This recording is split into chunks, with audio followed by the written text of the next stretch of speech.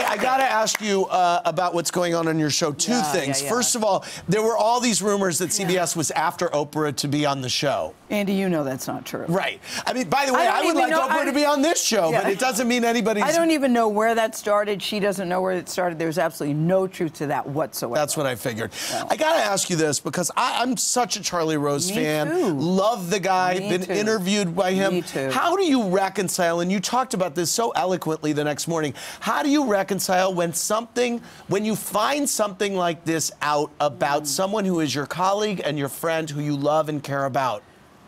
Well, it's very difficult.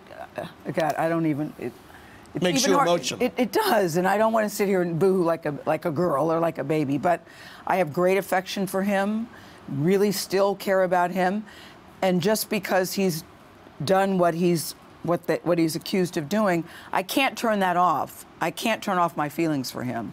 But I also have sympathy for these women that are speaking up. So it's very, very difficult when somebody you care about has done something that is so egregious to everything that you believe in. Can you tell me then what the tone of your conversations have been with him? No, I can't. I'm going to see him. I haven't seen him yet. But you've spoken. Have you spoken? Yeah, I've spoken to him. I've spoken to him. And listen, it is a bad situation for everybody all around. And I think at CBS we're still dealing with it. We're still reeling from it. But I also know that we must and we will have to carry on. I believe in Nora, I believe in me, I believe in our team, and we will carry on. But Andy, it's very, very difficult. It's one of the worst things that's happened to me in my professional career, I have to say. Wow. With somebody that I'm telling you, I care deeply about him. And, you know, in the culture, too, in the culture where all of this is coming up, the only good that's coming out of it is that everybody's talking about it. Even at CBS, everybody's encouraged to speak up, speak out about anything that you want to do. And I think that's a good thing. When are you going to see him? I'm hoping this week. Yeah? Yeah.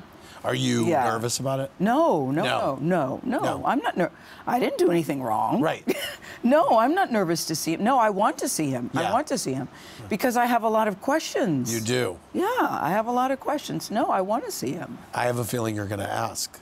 Yeah, I have a feeling I'm going to ask too. But it's difficult when somebody you care about and this happens. But I know that we will be okay, but it's very difficult. It's a big blow for us. Yeah. Thanks for watching. Watch more clips here and subscribe to our channel here. See ya.